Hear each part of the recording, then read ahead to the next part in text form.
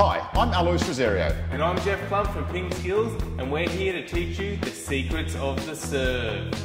In this series, we're going to show you how to generate spin on the ball. Then we're going to think about how to generate different types of spin. Sidespin, topspin, backspin, and then we're going to show you a whole range of different serves that you can use to really stump your opponents. We'll take you through the pendulum serve, one of the most popular serves in table tennis. We'll also show you the reverse pendulum serve, which is gaining a lot of popularity and used in conjunction with the pendulum can really confuse your opponents.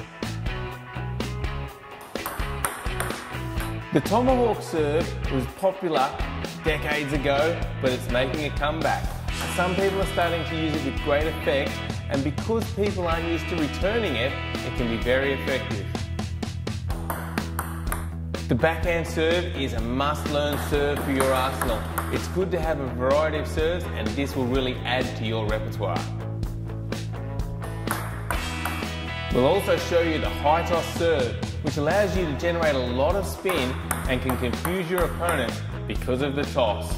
We'll show you how to vary the spin, speed and placement of your serve, 3 things that are critical to helping you to get an effective serve. We'll also show you how to introduce a little bit of deception into your serving, which will really make it difficult for your opponent to return.